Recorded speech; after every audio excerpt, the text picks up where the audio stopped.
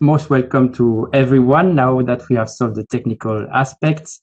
My name is Etienne BASSOT. I would like to welcome you all for this event, and in particular to welcome our first Vice President, Mrs. METSOLA. I would like also to welcome our audience in Brussels and much beyond, as far as I understand, that are following us on the WebEx platform and also on the EP web streaming. Welcome also our speakers, Professor Olivier ROY, Pierre, MIREL, Daniel FIOTT, and also our own EPRS colleagues, Branislav, STANICEK, and Elena Lazaro. Be all welcome to this event. So why this event on the Mediterranean and why having it now? The Mediterranean has always been a place of very strong engagement for the European Union. It has been a place where policies have been practiced, have been tested, not least the enlargement and the neighborhood policy. But it has never been an easy place. We all remember, we have in mind a bit more than 10 years ago, the Arab Springs and a lot of hope that were put in these Arab Springs. And unfortunately, the setback that we had afterwards and the authoritarian regimes that were even made stronger. We see also the emergence of new radical Islamist movement or jihadist groups, and we can say that there is even some sort of Middle Easternization of the Mediterranean space. If you have, for example, difficulties, problems, civilians are harassed in a state like Nigeria, we see repercussions up to the Mediterranean space. So we see how much this place is a concentration of problems that are surrounding. We also all have in mind the economic fragility that is still there and unfortunately continuing, and also the demographic pressure leading in many cases to the migration that we know. There are also new challenges, such as the one on resources that have been emerging and that are putting a lot of pressure. I was reading a calculation about natural gas, that the reservoir of natural gas and other resources, which reserve are estimated 500 trillion cubic feet, which is roughly comparable to the US continental reserve. So we see there are many challenges there. So how can we, for example, integrate the youth and prevent their radicalization? We see also that Turkey is testing our strategic autonomy and more fundamentally our capacity to defend our interests and external frontiers. Are we ready for the challenge in the Eastern Mediterranean, the site of estimated gas reserve that could supply the EU for 8 years? And are we ready, of course, to forge a common migration policy that will be strong enough, but also show solidarity? So these are all the questions that we will have to discuss today, and we see how multifaceted the situation is. Without further ado, I would like to introduce our first Vice President, to introduce our discussions today. And Vice President METSOLA has a very strong background in justice and home affairs. She has been elected to the European Parliament in 2013 and was elected Vice President of the European Parliament in 2020. She was the first female MEP from Malta. She is now a member of the Committee on Civil Liberties and Justice and Home Affairs. And during her work in the European Parliament, she was rapporteur on the European Border and Coast Guard Regulation in 2019. Previously, she served in the permanent representation of Malta and the EU as a legal advisor to the High Representative for Foreign Affairs and Security Policy. And she graduated in law and politics from the University of Malta and the Collège d'Europe in Bruges. I like also to mention that she's responsible for the dialogue that is conducted under Article 17 of the treaty with religions and non-confessional organizations. So there couldn't be a better keynote speaker to introduce that event today, and I'm very happy to hand over to Vice President Roberta METSOLA. Thank you. Thank you so much, Mr. BASSOT. Thank you for this introduction. Thank you for giving me the privilege of addressing such an important seminar. As you already introduced it, I will continue and build up as the Mediterranean being, let's say, the meeting point for three continents, each with their own rich and complex histories. And so it is no surprise that it has long been in the eye of the storm. What we mean is the cultural and linguistic storm that make it one of the most vibrant places on earth, the storm of ideas, theorems and philosophies that have put it and the countries around its basin on the map. And indeed, if the first map ever was anything to go by, the Mediterranean was all that there was. The cradle of civilization has given the world so much, and yet more and more often it is also taking away the lives of so many men, women and children crossing from its southern shores to the northern ones in search of a better life, and who are drowning in a nondescript place somewhere in the middle. The lives of so many others caught up in conflict, or the periods of starvation and deprivation that follow. The traditional livelihoods of communities in the north, south and east who are at the mercy of different storms altogether, the kind brought on by climate change. At the moment, the European Parliament holds the presidency of the Parliamentary Assembly for the Union of the Mediterranean. And here we are working towards restoring our commitment to resolute political action in the region, in line with our conviction that constructive dialogue is paramount for cooperation. We cannot ignore the fact that geopolitical tensions between major players have come to head in recent months in the Mediterranean, and regional stability remains a key common objective. The problem of stability has been compounded by the COVID-19 pandemic, which over the past year has fueled alarming trends. Negative economic forecasts are a cause of concern on both shores of the Mediterranean, and we must do our utmost to prevent any risk of new eruptions of social tensions that have either remained unresolved or even unaddressed. The communication for a new agenda for the Mediterranean shows that Europe wants to contribute directly to a long-term vision of prosperity and stability of the region, and represents a promising background to relaunch with strong financial tools the cooperation between the two shores of the Mediterranean. If we wish to ensure that the problems we face today do not weaken our capacity for cooperation in the region, we must remain vigilant.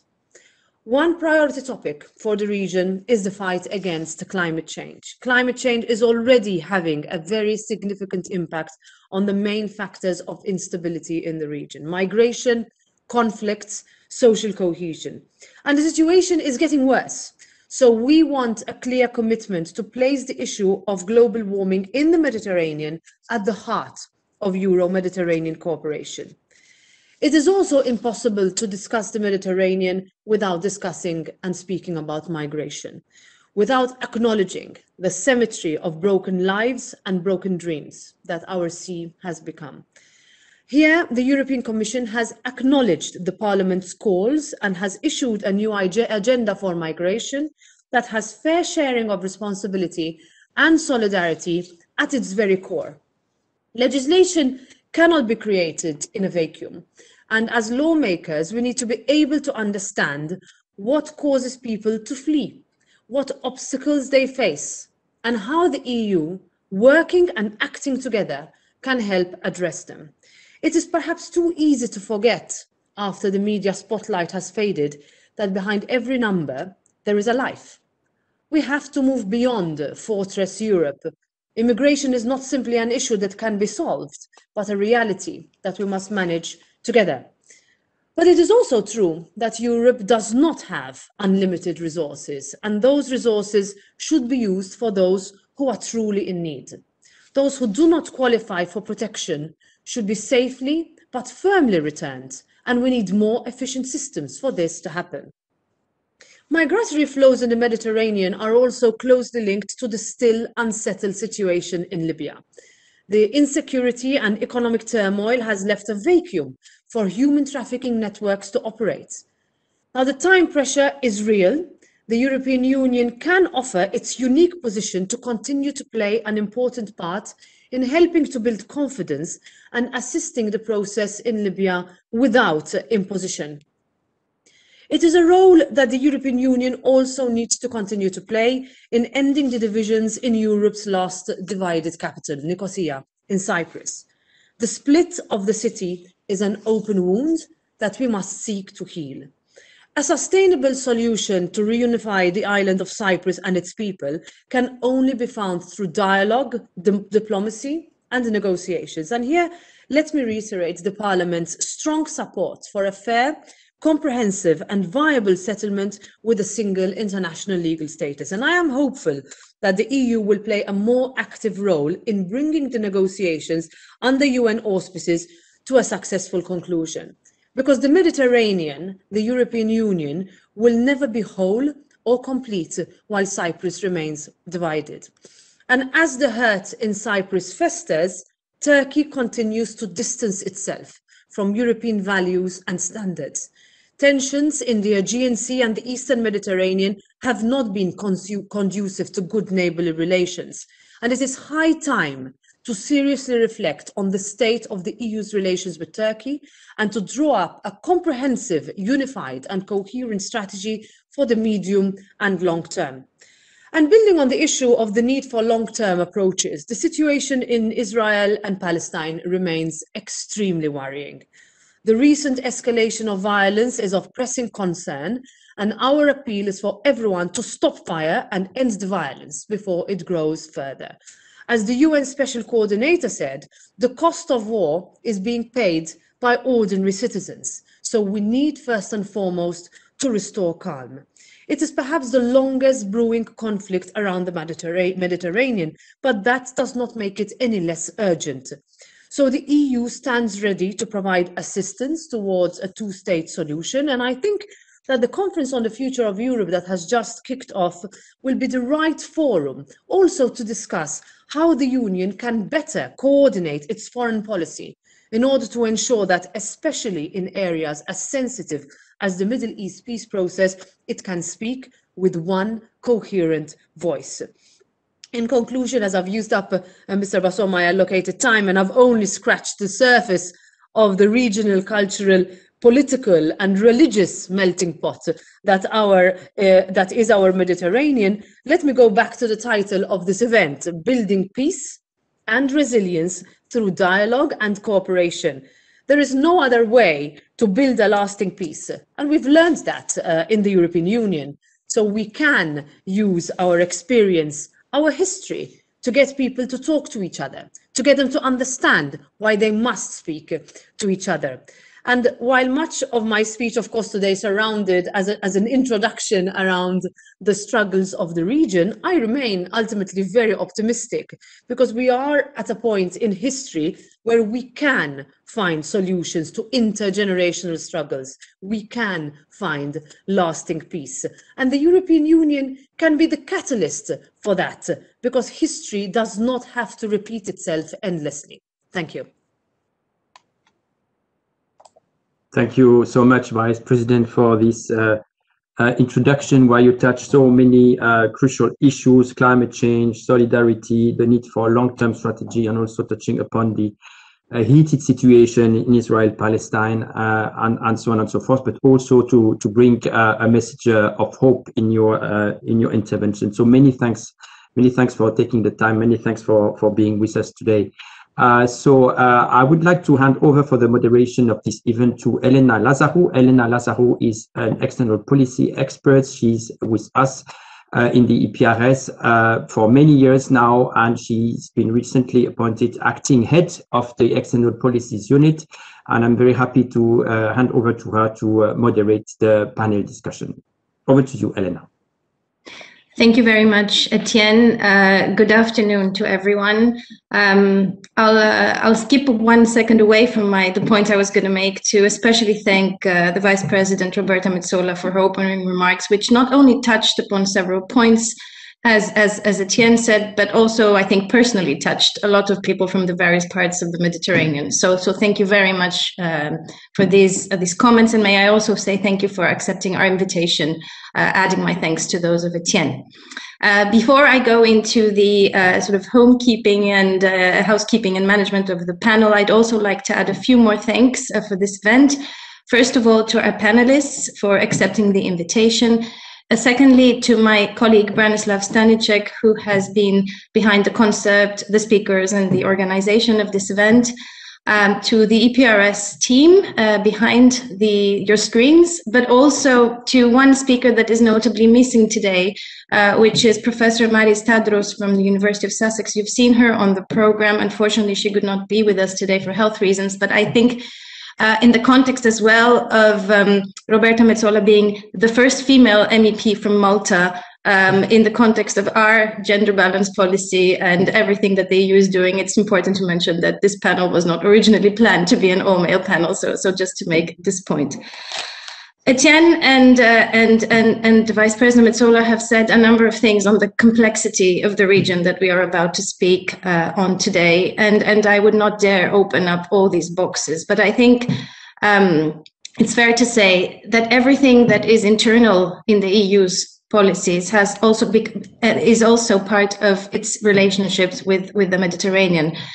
Climate has been mentioned, economy, prosperity, migration. There is so much that connects the two shores of the Mediterranean that it's almost an internal external issue. I refrain from quoting Fernand Braudel, which usually is the way to start this kind of panel, but I will say that I will quote Stefano Sannino, the Secretary General of the EAS from just yesterday, saying, "For the amount of challenges and interests that the EU and the South Mediterranean share, the gap between the two shores remains too wide." And then he proceeded mentioning various areas in which we need to engage and to discuss military or security issues. The gap is indeed wide. The gap is one that the EU has tried to explore for many, many years, and our speakers today will testify to this because they bring with them long-standing experience ranging back to the times of the Barcelona process. And I will turn to them right now to start their analysis, going not only back in the timeline of the EU's engagement to today with the presentation of the new agenda on the Mediterranean in February, but also horizontally with their thematic expertise. Without further ado, just to present the panel before I give over to them, we have with us Professor Olivier ROY, I would say a reference point on the Mediterranean for several years. He's professor and chair in Mediterranean Studies at the EUI in Florence, a partner of EPRS, and has extensively written on religion in the area, as well as other things. Pierre MIREL is research fellow and associate professor at Sciences Po Paris. He's also an honorary director general of the European Commission, where he has held various posts working on enlargement and the neighborhood, again, bringing with him extensive experience from the Commission. Daniel FIOTT is the Security and Defense Editor of the EU Institute for Security Studies, where he works on all issues defense, security, defense industry, and very known for his recent work on strategic compass under the Portuguese presidency. And Branislav STANICEK, finally, policy analyst at the External Policies Unit at EPRS, working in our team, formerly head of cabinet and advisor to the special envoy for the promotion of freedom of religion of belief outside the EU. So religion also comes in here in this area. So I will start by turning to Professor ROY to draw on his experience and his expertise to give us an overview of what the issues are in the Mediterranean and why, for so many years, the EU has been trying to find the correct way to engage with the region, and yet we find ourselves today with a new strategy, and what do we see looking forward? Thank you very much. The main issue, or the more hot issue concerning Mediterranean is certainly the mobility of populations, and of course migration and immigration. That's a priority for public opinion, that's a priority for our political leaders, and it's a long, long story. The story of migration started in the same time than the building of the European Union, the late 50s. And so the issue of migration through Mediterranean is constitutive, if I can say that, of the history of the European Union. If we look at the legacy, we have, of course, the colonial legacy for North Africa, Libya also, to a lesser extent Egypt, and of course Palestine. But what is important is the way the colonial legacy was connected to labor migration. So the big issue started with the labor migration of the 60s. This labor migration in continental Europe concerned mainly North Africa and Turkey. So it's 70 years ago. So we have now second and third generation. And it's more and more difficult to speak about migration. We have new generations of European citizens. That's a fact. You know. They are integrated in terms of linguistic terms, for instance, work in terms of job occupations also, even if they are more strongly represented in the lower classes. And the big issue concerning this second and third generation is not so much the integration of individuals than the integration of Islam as a European religion. That's the big issue. And this issue is less and less connected with the countries of origin. Although we tend to sign agreements with Morocco, Turkey, Algeria, Egypt concerning the training of imams, there is clearly a growing demand among European Muslims to have their own European places of training, their own faculties of Islamic theology, etc., and in the European languages. So I think that's the first issue, you know, to work precisely not in connecting, but disconnecting, you know, Islam in Europe with the countries of origin, which is not, of course, very popular among the countries of origin. But we can see with Turkey in our tense relations now with difficult relations with Turkey now, that it's a real issue. And this second and third generation are still mobile, but we must speak about mobility more than immigration. We have, let's take Turkey, for instance. Turkey is no more a place of immigration to Europe, as far as Turks are concerned. But we have many second and third generation of Turkish origin in Europe who go back in Turkey, not necessarily to settle, but they have a mobility between Turkey and Germany, for instance. It's the same in France with Tunisia and specifically Morocco. So it's a circular mobility. It's no more a migration as such. Even if in Tunisia, we still have young migrants also from Morocco. So I think that the important thing is to acknowledge, you know, the generational changes and to address the demands of these generational changes, not in terms of multiculturalism, because they speak now French, German, etc., but in terms of looking at Islam as a European religion. The second point is the present migrations. And we have now migrations, new boat people coming from Libya, coming from Tunisia, or going through Turkey. But these people are not Turkish, they are not Moroccans, very few Tunisians, almost no Algerians, few Libyans. These people are coming from Africa, from everywhere. Many of them are Muslims, but it's not a religious migration, it's not a labor migration, it's not a mass migration. And so this kind of fluxes have to be negotiated with the gatekeepers, you know, Turkey, Libya, Tunisia, Morocco. And of course, they ask for some things in exchange of being the gatekeepers. So that's the main issue now for this new kind of migrations. You know. But we have also a third kind of migration, political refugees. And here we are, of course, it depends on the political situation. The most important cases, as you know, is Syria. Where we had a sudden influx of hundreds of thousands of Syrians, you know, to Europe. Interestingly enough, it went quite well for a very simple reason. The people who migrated are educated middle-class people. They migrated in family, so they have more ties between themselves, and they have been able to integrate far more rapidly than the first generation of labor migrations before. So to conclude, I would say we have to consider the different levels of circulations to have a specific policy towards this different level and towards the countries of the South. We don't speak with the Moroccan government the same way when we discuss about Islam in France, for instance, than when we discuss about the sub-Saharan populations coming through Morocco. It's not the same issue. So we should have a more pragmatic policy towards the south concerning this issue of mobility of population. Thank you very, very much. This is very insightful, and I think we'll come back to this topic not only in the Q&A, but also perhaps during the discussion.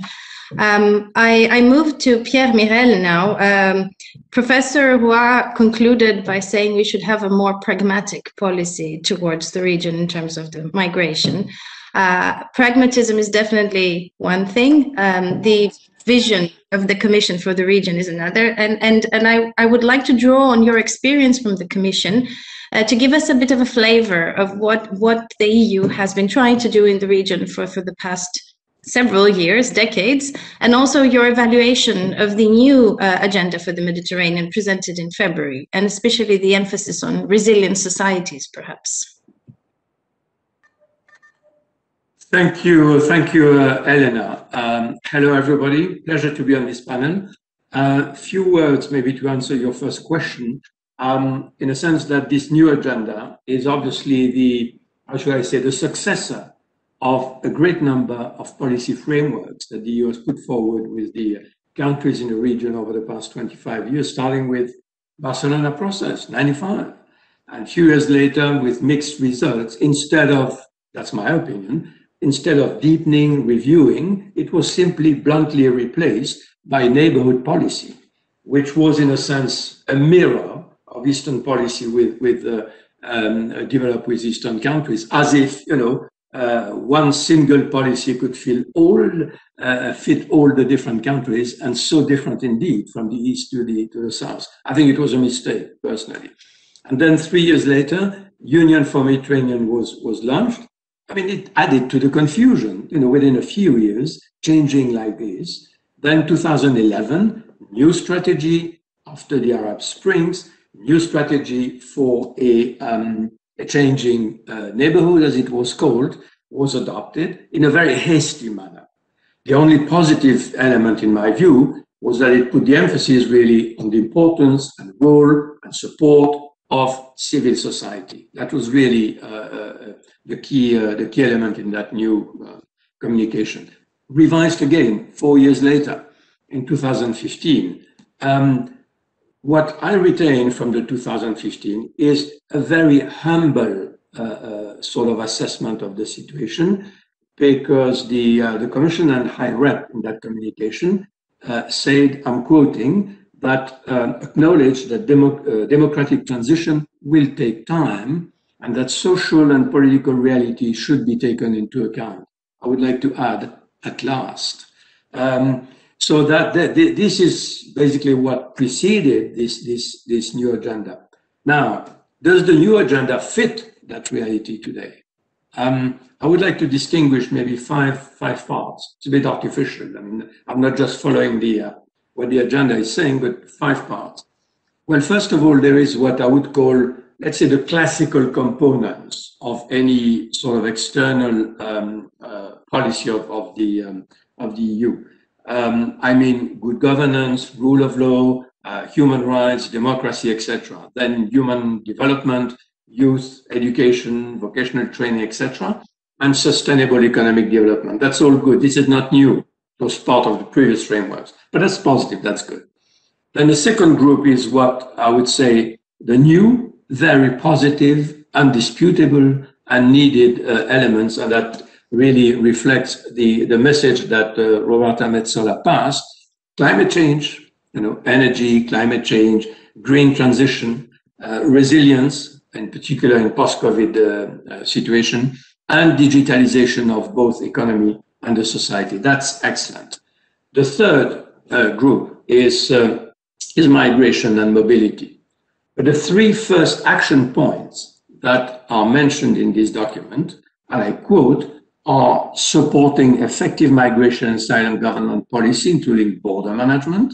Second, providing assistance to create socioeconomic opportunities for migrants, in other words, to avoid that they would move to the northern shore. And third, stepping up cooperation on effective return and readmission. Basically, that answers what Olivier ROY was saying, helping, reinforcing the gatekeepers, right? Fine, that's understandable and that's good from the EU point of view. Very difficult for the countries to accept that. Difficult because, and that's my fourth point, in return, what is the EU offering? Trade? No, trade is absent from the new agenda. There's nothing on trade. Surprisingly, for a European Commission where trade is one of the main elements, there is nothing on trade.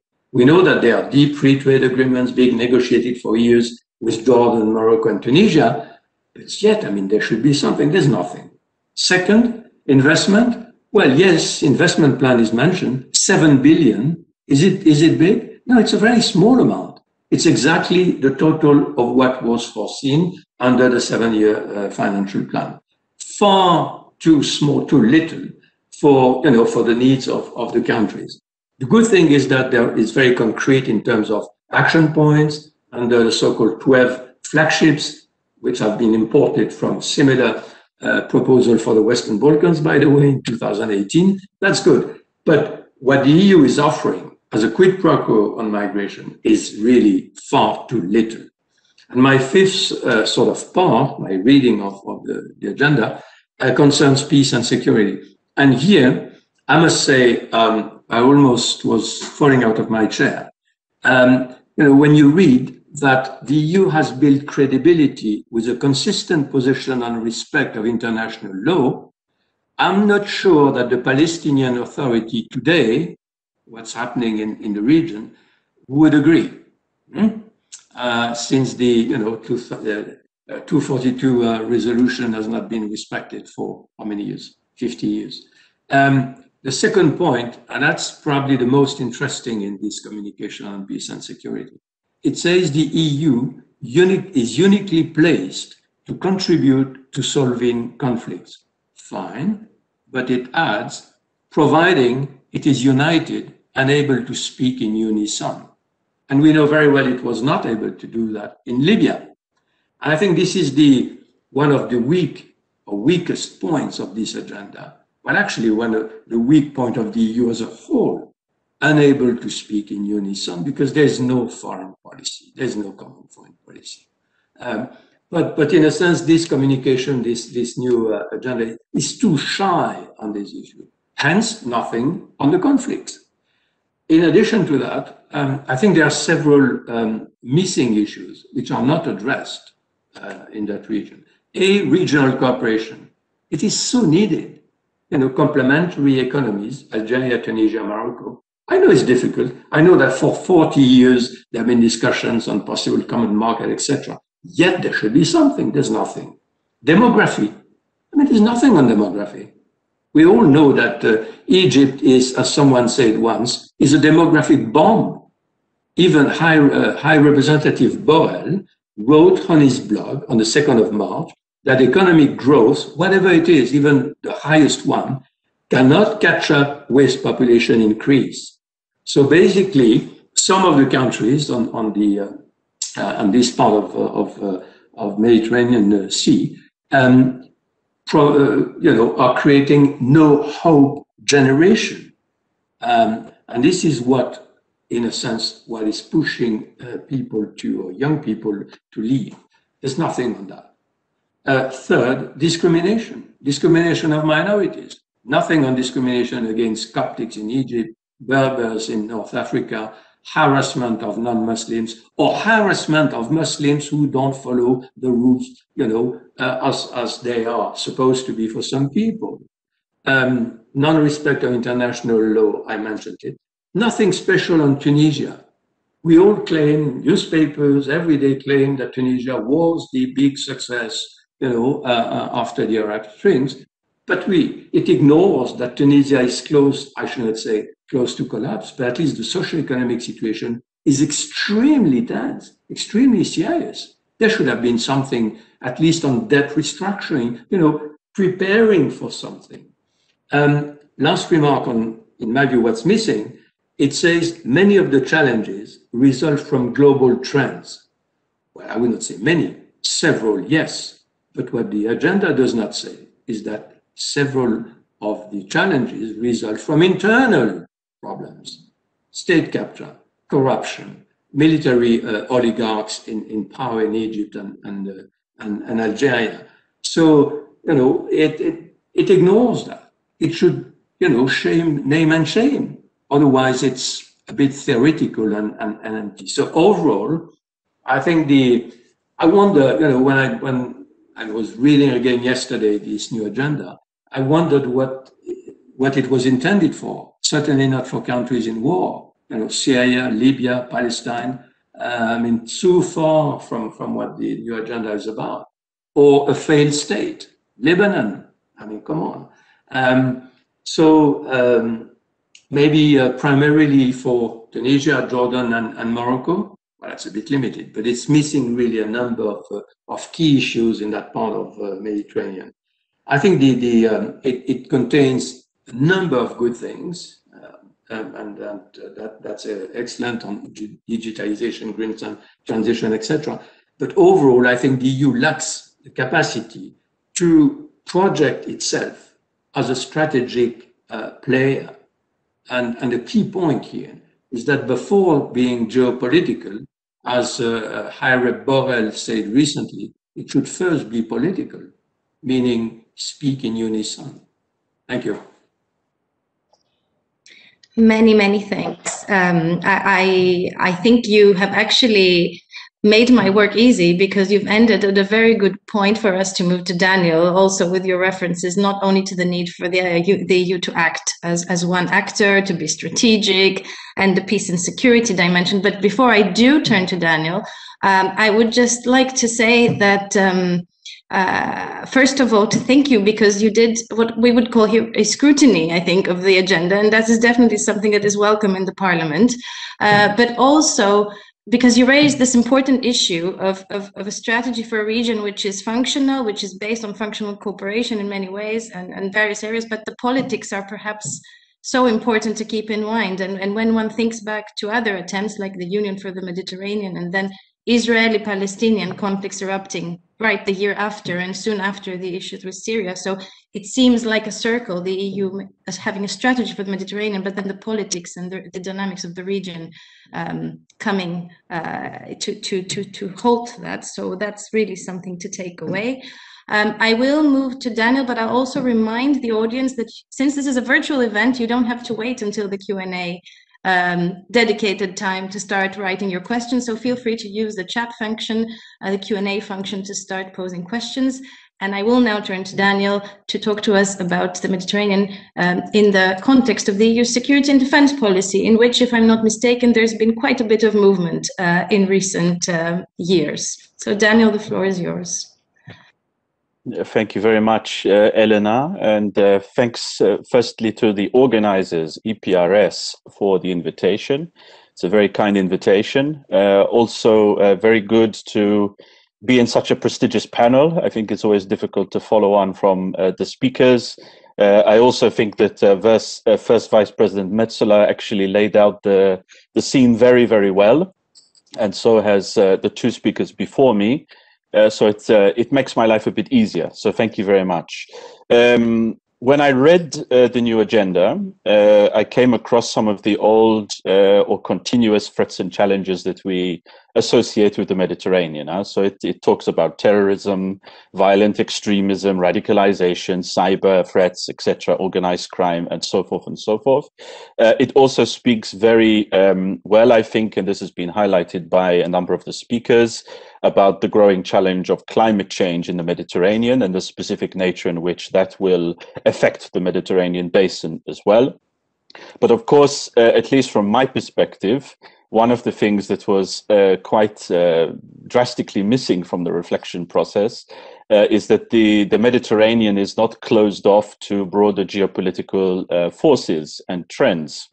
And that worries me quite greatly, because I think on top of all of the challenges that the agenda does put there on the table, we are missing somehow the longer term actions of external powers, we can call them external, I guess, in the Mediterranean, such as Russia and China.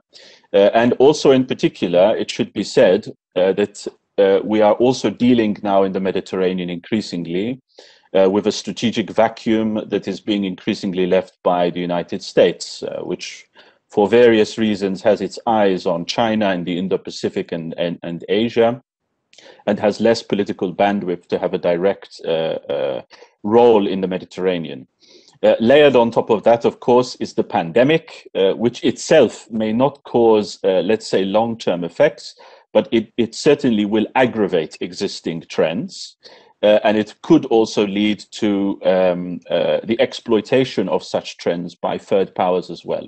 So I think, following very much on from what Professor MIREL has said as well, that we shouldn't get stuck in the old mindset of referring to what the challenges in the Mediterranean are.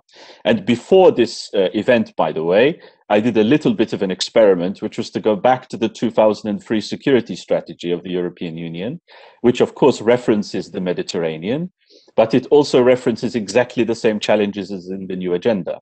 If you go to the global strategy, it says the same thing. So the Mediterranean is clearly important, but I think we do need to move a bit more clearer in a geopolitical sense about some of the trends that we're facing. Let me build on them. I think First Vice President METSOLA said right at the beginning that the Mediterranean is a geographical confluence point of 3 continents. This is absolutely correct, but it is also the confluence for what I would call regional security complexes. So when we talk about the conflict in the Middle East with Syria possibly at the epicenter, that is a regional context which connects the Mediterranean into Persia and also into conversations now that we're having, very sensitive ones, about Afghanistan and the drawdown there, of course.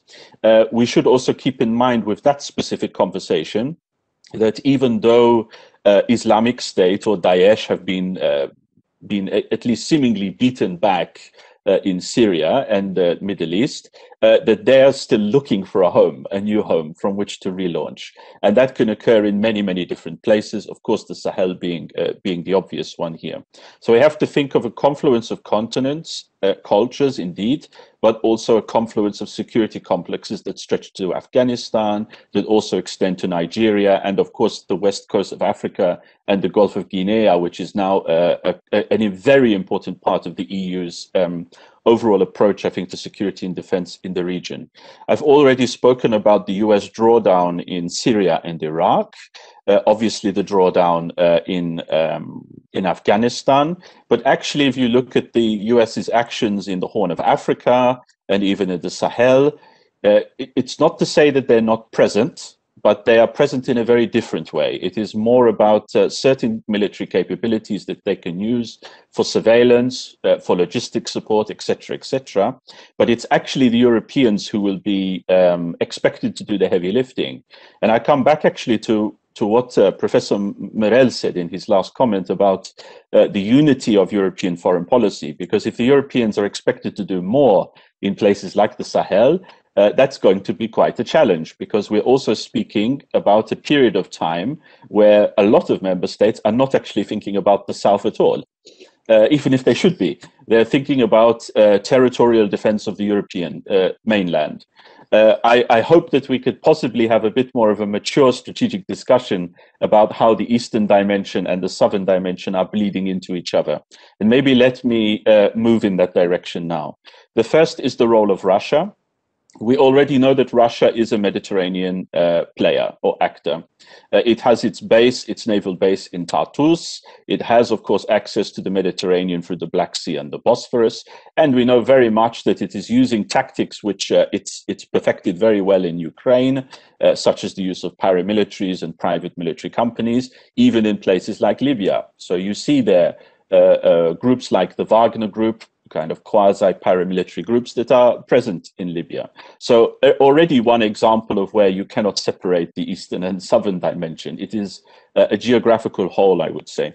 Turkey has already been mentioned very, very well, and I think Branislav will probably go into that. So I don't want to talk too much about the Turkish dimension, but again, it's a very important case study of Turkey not just being an antagonist in the Eastern Mediterranean. it also has a military footprint in Libya, and it also has a stake in the Syria conflict. So we're talking about the connection of geopolitical spaces here. Also, let me highlight the important role of China. Maybe not a lot of people know that China's already had live naval exercises in the Mediterranean, which itself might seem shocking or not. But we also have to look a bit more broadly than this. We know that China famously has invested in the Piraeus port in Greece. But do we also know that Chinese state-backed and state-owned companies have investments in over 7 or even more than 7 strategic ports in the Mediterranean with financial stakes there?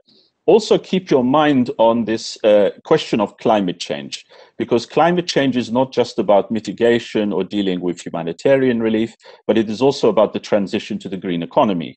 And that means more of an investment in renewable energy infrastructure. Now, if you look at where the investments sit on photovoltaic solar panels of renewable infrastructures in the Mediterranean, it's again no surprise to learn that the Chinese have a huge footprint there. The other thing we know about the Chinese is that they're growing their navy at a rapid pace as well. So I think we should keep the geopolitical questions in mind. Of course, I don't probably have the time to go into too much depth about terrorism and the role of Daesh or even affiliated groups. But of course, there we see that the Sahel is not getting any better on that front either. And there is a lack of a European coordinated approach there, even though we have experimented over the last few years with what we call the so-called regionalization of security and defense policy in the Sahel, which at least on the kind of first look at this issue, it is about connecting our civilian and military missions and operations in the Sahel. But of course, I think everyone recognizes now that we need a much more comprehensive and long-lasting approach to the Sahel. In Libya as well, with the unity government, that's fine. There seems to be a very minimum level of stability. But yet again, let's not be ignorant of the fact that the geopolitical players that I've mentioned, Turkey and Russia, are part of the equation of a lasting deal. And there is a question of whether or not foreign forces will ever leave Libya, or will they leave anytime soon to facilitate a lasting peace there. Again, there's a strong hesitation on both players to leave Libya behind. Now, when it comes to the EU and its concrete action, of course, in the Mediterranean, the obvious example is Irene, an Operation Irene itself, which is subject, of course, to political discussion. It's very, very good that we have the operation in the Mediterranean. But of course, anyone even studying how it was set up will already detect some of the political sensitivities between the member states. And also there is a question mark about the proximity that the operation has from the root causes of conflicts on land. Okay, so we also recognize that it's there to enforce the UN arms embargo and also to deal with certain other tasks such as illegal exports of oil, etc., etc. But it begs the question, is that the full extent of the EU security and defense role in the region, or are we looking for something more? And it's that something more that we should probably discuss. I will end now, Elena, by also referencing the strategic compass, which of course is a big part of the EU's reflection now on security and defense. It will be hopefully published under the French presidency in March 2022. And the Mediterranean there will be a core factor, I'm sure, within the compass. In fact, already the threat analysis, which is a classified document, but what we know, at least from the threat analysis that's in the public domain, is that one of the key threats that the member states have agreed on is the influence of external powers in the regions that Europeans find of most importance to themselves, and also this great fear of spillover effects from conflicts, from crisis, etc., etc. So when we look at the compass, of course, it should be able to respond, I think, to those very, very direct threats. The question which we all have, even those working pretty close to it as well, is what will that mean in operational terms, okay? And there, I guess, the question, at least from the Mediterranean, is first, how comprehensive can we be with all of the tools that we have, especially given the geopolitical context which I've outlined, and how are we going to put together these different geopolitical theaters comprehensively? Because therein lies the answer, I think, about how these different geopolitical hotspots connect with each other. I will end there for now, and hopefully we will have a good debate as well. Thank you. Thank you very much, Daniel, not only for giving this geopolitical picture of the region, but also for showing how in this security dimension, several threads are tied together from what Professors ROY and MIREL mentioned. For example, the underlying sources of conflict being linked to religion, to discrimination against minorities, and even to climate and demographics. So it really all ties in. I'd also like to say that on several of the issues you mentioned, including the Russia Turkey proxy dimension, we have several EPRS publications, and a number of them you can find in the invitation to the event, but also, as I understand, our team will post them now in the chat for anyone who is interested. And with that, I will turn to our final speaker, the author of several of these publications, Branislav STANICEK, who regularly likes to refer to the arc of crisis, ranging from the east to the west of the Mediterranean. But I would also say, having heard Daniel just now, maybe from the Sahel to Afghanistan, since it is a very, very big region of crisis. So Branislav, the floor is yours to talk to us about these crises. Yes, thank you, Eleni, and thank you also to other panelists, Professor ROY and MIREL, and of course Daniel, to take part in this panel. Before speaking really on geopolitical implication in the region, I would like to mention some remarks on the strategy and agenda per se. Actually, as said Pierre MIREL, this is a relaunch of the process, and actually the Commission writes it down even in the agenda that they are relaunching the process. It means that, and what is missing there is why we have not achieved so far so much during these past 25 years. Also, the second aspect is financial, that we have allocated 7 billion for the agenda. But if we look on the questions linked to migration mentioned by Olivier ROY, the new border management is allocated with 24 billions, so more than 3 times. And obviously trade is missing, and how do we want to develop our neighborhood without the trade? So this is really something that is important to say at the beginning. Now on the geopolitics, and so this famous arc of crisis, if we look on the region, on the Euromed, but also beyond, it means we mentioned Afghanistan, we cannot forget Iran, and then Sahel and Sub-Saharan Africa. The main hotspots mentioned by Daniel, these geopolitical hotspots, are moving. We remember in summer 2017, we have defeated Daesh or Islamic State in Iraq. But then these groups moved to Syria.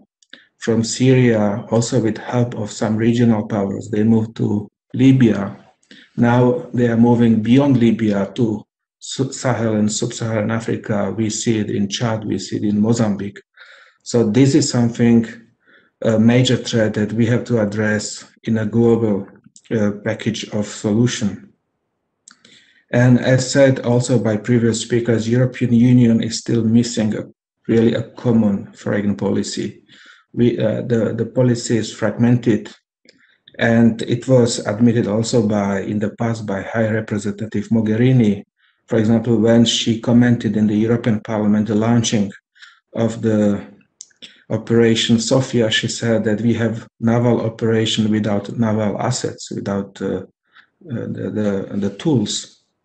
Now the situation is slightly improved, especially in Libya, but still we have 2 regional powers, Russia and Turkey, that are acting. Why it is so important? Because if we will have prevented access to these southern seas, if we will be in conflict with Russia, with Turkey, if we have to negotiate with them some solutions that are not in our interest, actually Europe would be limited to annex of the Euro-Asian continent. And actually what will remind us from geopolitical strategy is the Atlantic shore. And this disconnection from Asia would harm us on the long term very heavily. So I would like to explain more clearly also the situation of Turkey. And here maybe Anne-Cécile can launch the map so people can see what is actually the situation, how complex is it. And so here I would like to speak about one hotspot, which is linked to the Turkey and delimitation also of maritime areas. And we see that this region, as said Etienne, BASSOT, is very rich in natural resources. Estimation are 500 trillion of cubic feet, which is equivalent of 80 years of consumption of EU in gas. So of course, this is the area where we have geopolitical competition, economic competition. And the competition is not always played by rules of international law. So if we use the football terminology, we see a lot of faults, or we see also some red cards that are raised here. So first, as a geopolitical interest, I would like to raise the question of the agreement from 2019, so-called Turkey-Libya Memorandum of Understanding, which you can see marked in blue colors. And actually, this Memorandum of Understanding would divide the Mediterranean into two portions, one in the west and one in the east. Actually, at the beginning of when this Memorandum of Understanding was signed, the international community was a little bit perplexed, also European countries.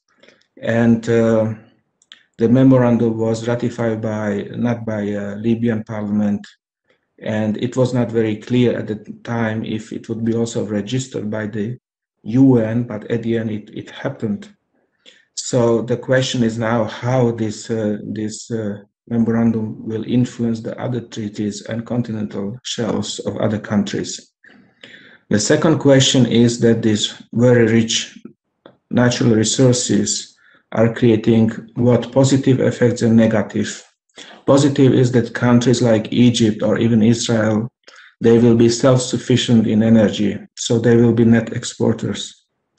Of course, that there are competition on delimitation of the zones, and also the question is how to not only extract but also how to transfer these resources to European shores. So there is one project, EastMed, that is marked in red, but it has to pass through also this new Turkey-Libya exclusive zone, which is now not very clear what would happen with this delimitation. Obviously, we mentioned already the question of Cyprus and the question of Greece and countries competing for these resources. So when we speak about Libya and the countries in the region, so of course there is this competition, but also there is political hope. And the hope is that we started political process in Libya with the Berlin conference last year. We have now agreement on the new government, provisional government, and also agreement on elections at the end of 2021. There will be also elections in other countries of the region. So presidential in Syria scheduled for this year. Then we have also presidential in Iran that would have certain influence on the region, probably more negative as more conservative president could be elected. Then we have postponed elections in Palestine. So if the European Union could accompany these political processes, it could bring some peaceful resolution on some conflicts. At least we would be closer to this resolution. And my last remark is that we have to engage also more profoundly civil society, as it is mentioned in the agenda. So this is not a very easy task in the region because some political parties or political systems are not very developed in the sense as are in Europe. So we don't see honest political competition. We see that civil society, youth organization, women organization are also not very strongly developed. On the other hand, there are new actors. For example, we already mentioned at the beginning, churches, religious organizations, and these could be very stable partners for the dialogue because they are respected in the countries, they are respected in the region, and they have also certain moral and political power. For example, we have seen in the past in Iraq that Chaldean Patriarch Sako, he played a very positive role in the process of peace and reconciliation. We see in Lebanon, Cardinal Bechara, Maronite Patriarch, he's also a very respected figure. 3 weeks ago, the head of EU delegation met with Pope Tawadros in Egypt, who is Coptic Pope, and they signed together with UN representative cooperation agreement on gender issues.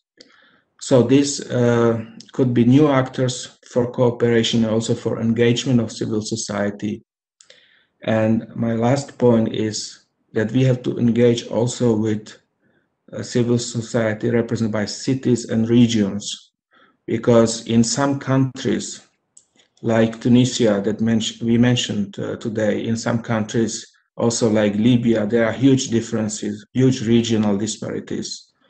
And we see emerging and very positive, very innovative political power in cities and in regions. So this is also one point that I would like to raise, that civil society and cities and regions could be very innovative factors for reconciliation and dialogue. Thank you very much, Branislav. Thank you for, first of all, for raising this last point on civil society and the diversity of actors, because I believe this is also something that Professor Tadros would have brought in, working as she does on civil society and gender dimensions. And I think it's important that those elements are also brought in. Thank you as well for highlighting how the energy issue links up to the various security issues previously discussed. And as we all know, the energy transition is also linked to climate. So we see again there the interconnectedness of the issues. And for mentioning as well that there are a lot of political changes potentially in the short term horizon, a lot of elections coming up. And as has been observed globally, elections have been influenced by COVID. So we are in an environment which is also influenced by the current pandemic trends. A note as well to those watching from iPhones or iPads, in case maps look very small, and just to make clear that our map had also the signaling of contested areas. Maybe that maybe it was too small for anyone to see, but just to clarify the content of the map, and that it also includes contested areas, as shown in the index. Now, we already have a couple of questions, so I will move to read them out and then turn to the speakers, and feel free to let me know if I would turn to all of you for your comments, but feel free to pass on a given question if you would like. So the first question is from Norbert Rizzo. It's actually on the delimitation of exclusive economic zones. And the question is, can, or rather should, the EU foster agreement between its southern member states regarding the delimitation of their exclusive economic zones, especially in the light of the fact that Turkey and Russia have already installed themselves in given areas, namely Tripolitania and Cyrenaica. So this is, can the EU foster agreement between southern states about the delimitation of their exclusive economic zones? We also have one question by Vid Jereb, if I'm pronouncing it correctly, on climate migration. The question reads, some projections show up to 400 million people will become displaced within the Middle East and Africa due to climate change in the next decades. Can Europe sustain such demographic pressure without collapsing or abandoning its values entirely? So how can the EU deal with the impact of climate migration in the region? So what I will do is I will turn again to the panelists in the order that they spoke to see if they have any responses to this. And I will also add my own quick question perhaps to Olivier ROY, because I wanted to push you a bit on this issue of the societal fabric of the Mediterranean societies, to ask you to elaborate for us a bit more how you think the EU should engage with these societies if it is to make them resilient, as is written, not only actually in this new agenda, but actually in the global strategy as well and elsewhere. So I will turn again to the panel in the order that they spoke, and in the meantime, the audience can please feel free to ask more questions on any topic. So, Professor Roy. Thank you. As far as civil societies are concerned, in North Africa and Middle East, it's clear that we have a generational change, which is also a change of political culture. We are we are dealing with a new generation which is more educated, more gender balance. You have far more women involved in political movement. You just have to see the pictures of recent actual demonstrations in Algiers, for instance, with the same demonstration 20 or 30 years ago. So you have clearly a huge change. This new generation is more individualistic. It doesn't buy, the myth of pan-Arabism or pan-Islamism, and so this generation is not looking for a great leader. They are not interested in charismatic leaders. And it's also a problem because they have no leaders. They are not interested in building political parties or following leaders. So we are dealing with a change in political culture of civil societies in the Middle East and Africa. And we are not used to that. Usually we work through NGOs, but NGOs, are not a political movement. No. So how to encourage a transition toward a real political life? And of course, it supposes a pressure for more democracy, more freedom of expression. But here, as usual, we are stuck because we prefer to deal with the existing regimes for good or bad reasons. That's another story. So we have to invent, a new way to address the new generations. And I think that the fact that we have also new generations among the second generations migrants in Europe is an asset, in approaching a transnational, trans-Mediterranean generational change. Because in Europe also, we have new contested movement of contestations which do not use the traditional political tools. So in fact, we have a convergence, between forms of contestation and youth contestation in the Middle East and in Europe also. That's a big challenge. Thank you very much. Professor MIREL, if you would like to take the climate question or the delimitation of economic zones question, but perhaps to add my own little comment.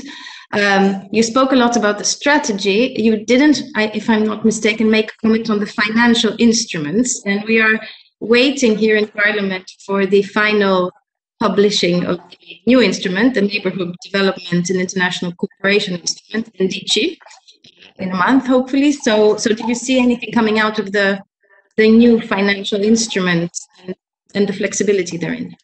Well, I think I made a comment on the financial instrument in saying that the 7 billion which are foreseen are far too little as compared when you look at the size of the region, size of the population, the enormous different needs from green transition to digitalization to reducing the gap on regional disparities. Tunisia, for instance, that's a big issue. And 7 billion is, I'm sorry to say, is nothing. It says that the 7 billion would lead to 30 billion investments, private, public. Maybe, maybe not. But 7 billion is far too little. By comparison, the Western Balkans, much smaller in terms of population, far much smaller altogether, will receive 12 billion euro in the same period of time. But coming back to the question of climate change and leading to migration, I think for me it's not just climate change. It's already a problem. Egypt has grown, or is about to grow from what, 30 million in the 70s, 80s, I think, up to 100 million in 2030 or 40. When you know Egypt, when you know what it means in terms of fertile soil, what can be done, etc., this is mad. This is not possible. This is not just possible. President Nasser had, with UNICEF, developed a program to limit birth rate. It was very successful, but then Sadat came to power and abolished it because he was, favoring the Muslim Brothers ideology. As a result, Egypt is not able, even if it had an economic growth rate of 8, 10, 15, 20%, the economy is absolutely unable to catch up with the increase of demography.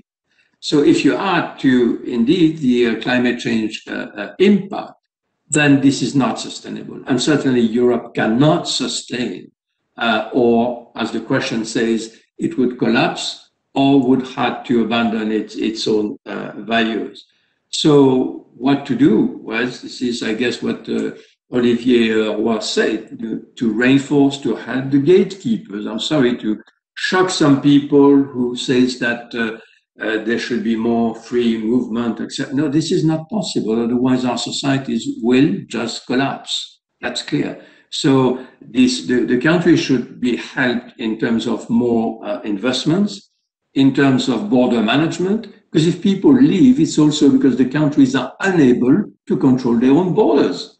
I mean, a sovereign country should be able to control its borders for people incoming and people outgoing. That's a minimum that any country, sovereign country, has to apply. And the third way, I'm sorry, I will shock some people in saying that, there should be a moderation in terms of demographic development in the countries and in Africa as well. Otherwise, it's not manageable for them and for us. Thank you very much. And I take your point on the financing, that in the end, flexibility doesn't matter so much if the money is not enough. So that would be, because that's the flexibility point I was trying to get to. Branislav, I imagine you would like to address the question on the delimitation of the economic zones, but of course also the climate migration, should you wish to do so. Yes. So firstly, just a little number on Egypt. That demography is so strong that on average Egypt society has to provide and create new jobs for roughly 1 million young people that are entering every year labor market. So it's pretty huge. It is a challenge for foreign investments. And when we speak about Egypt, Egypt is the only country among the 10 of the Northern Africa and Euromed that achieved in 2020 positive economic growth, actually. This was thanks to investment in the new cities, so in construction and development. So relatively now Egypt is doing well, but there are constraints on natural resources, on soil, on water. We know that there are also disputes on the River Nile and so on and so far. On the exclusive economic zones, actually, we are in a very complicated situation there with a memorandum of understanding between Libya and Turkey. Because as I showed in the map that was presented during my presentation, this delimitation that is quite artificial is not only going against the interests and delimitation of zones of our member states, but also against interests of other countries in the region like Egypt. The second remark was that the Memorandum of Understanding from November 2019 between Libya and Turkey was not endorsed, was not ratified by Libyan parliament. The third remark is that it is memorandum, so it was not considered as international treaty. However, despite all these objections, and despite doubts of international community and even lawyers or experts in international public law and maritime law, this memorandum was registered by UN Register of International Treaties on 30 September 2020, so last year.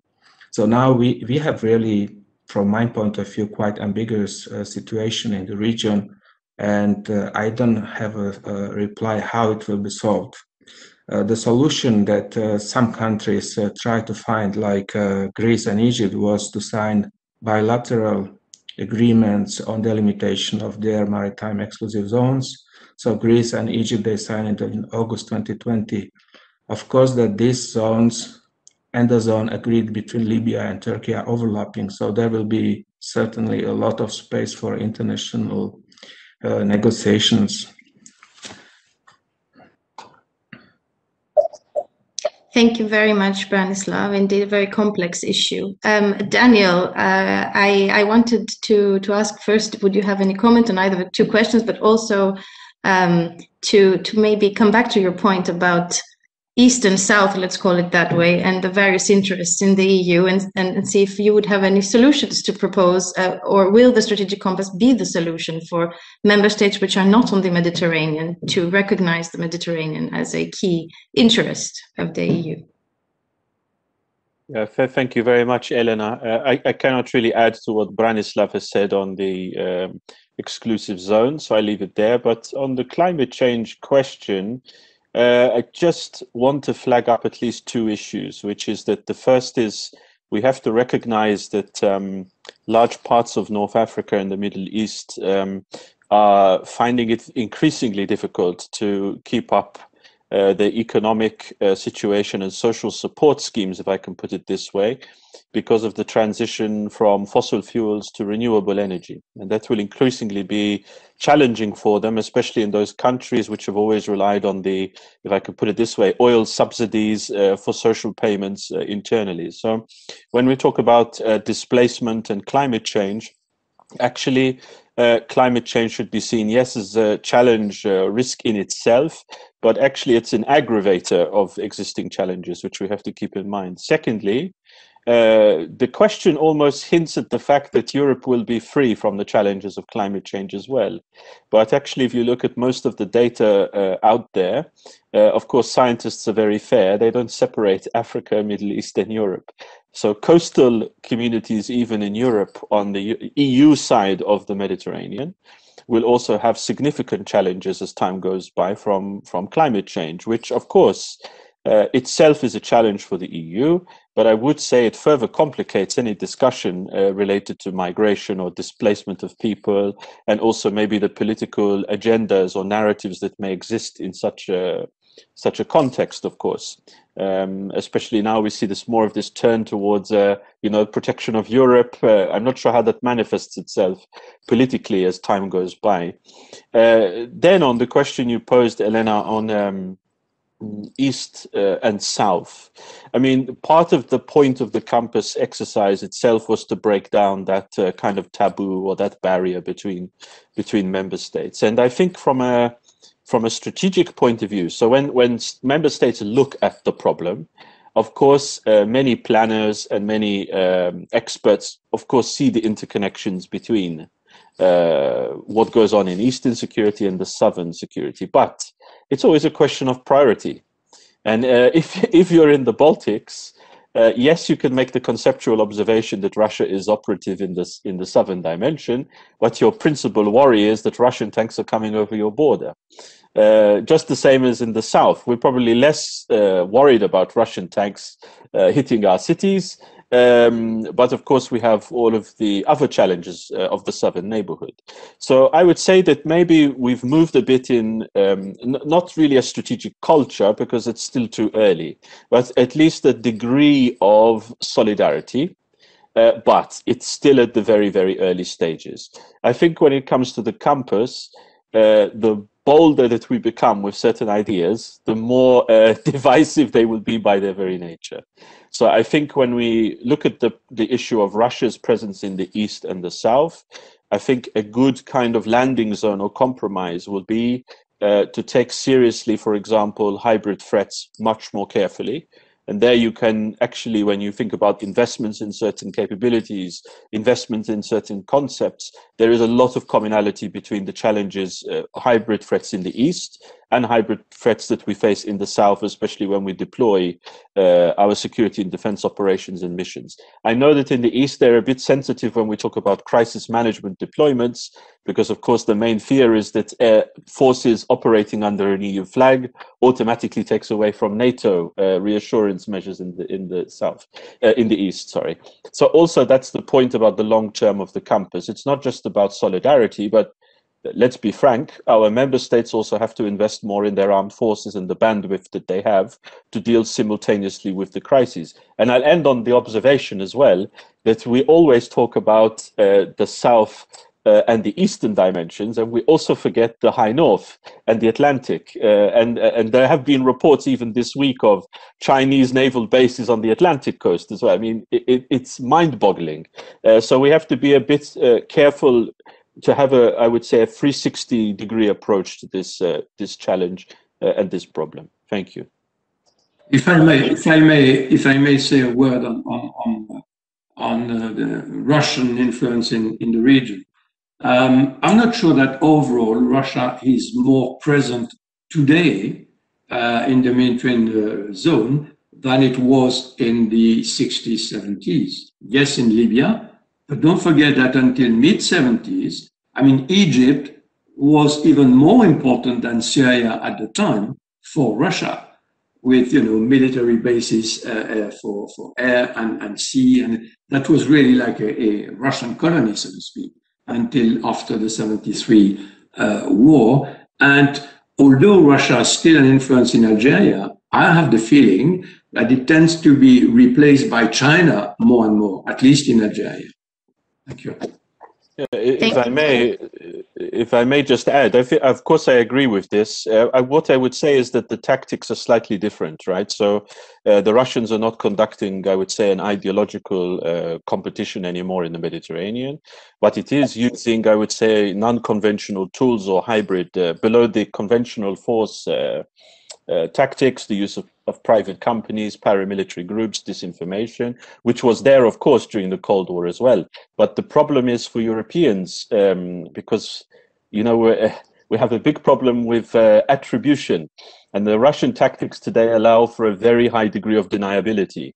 The same with the Chinese, but they operate in a different way, more with economic persuasion and this sort of dependency. But of course, it's not a new threat or a phenomenon from Russia, but it's just very difficult for us to think of how to respond to it. That's the problem, I think. Thank you, Daniel. And may I say on this point that I think the influence of Russia and China in any area of the EU's neighborhood and beyond is a daily issue, which I think nowadays touches in all the work we do in external policies. However, I still have 3 questions and 6 minutes for this panel. So I will read out the first 2 questions, which are more on the sort of demographics, if I may group them, demography and democracy area. The first one is by our colleague Anne-Cécile Charlier. Why not invest more in education? If little girls can learn that they can choose to not have children, and I think this refers to something that was said by Pierre MIREL, or to choose to stop having more children, it might have an impact on demography. So this is a question on what the EU can do in that sense.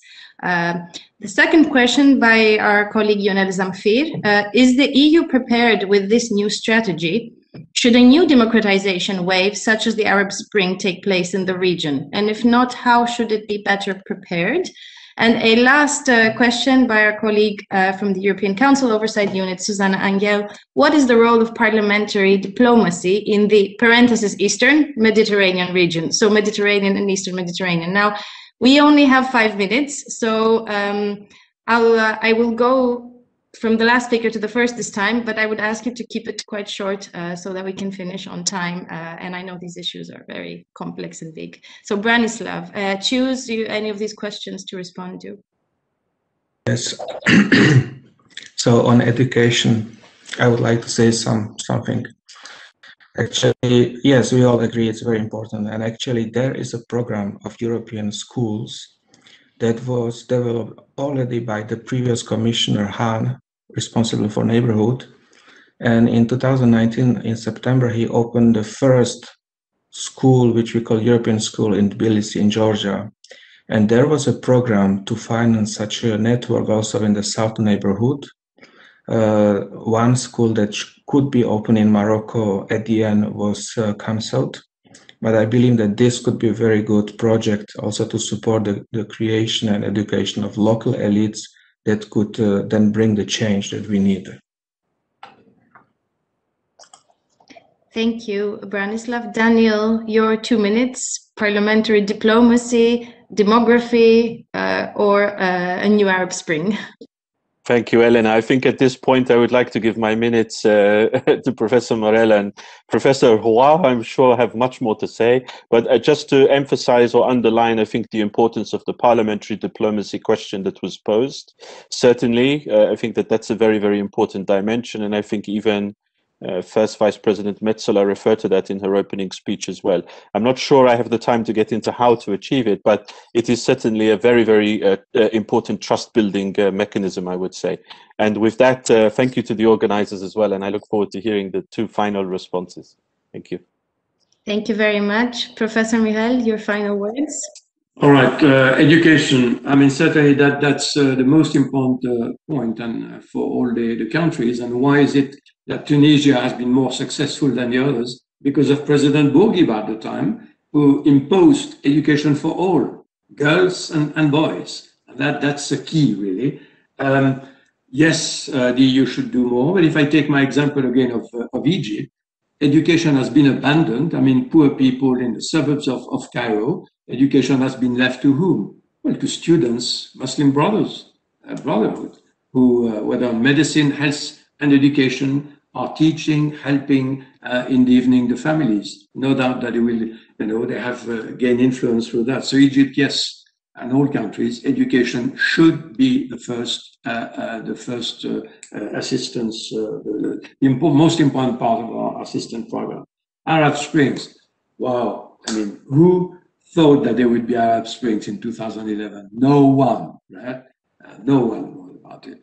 And we could discuss that for a long time. I think the best way to, well, there is an Arab Spring ongoing right now in Egypt, in Algeria, the Iraq movement, with every Friday, people demonstrating in the streets. That's a continuation, isn't it?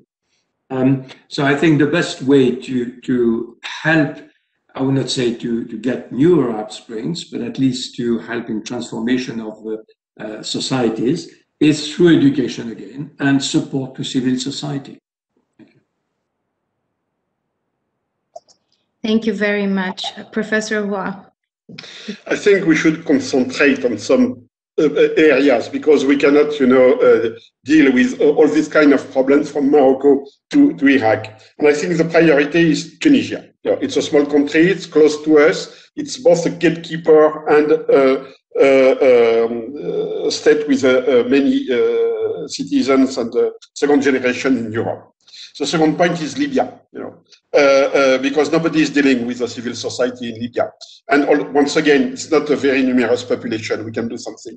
And the first point is this, gray zones between Turkey and Syria, where you have millions of population without real education system and nothing.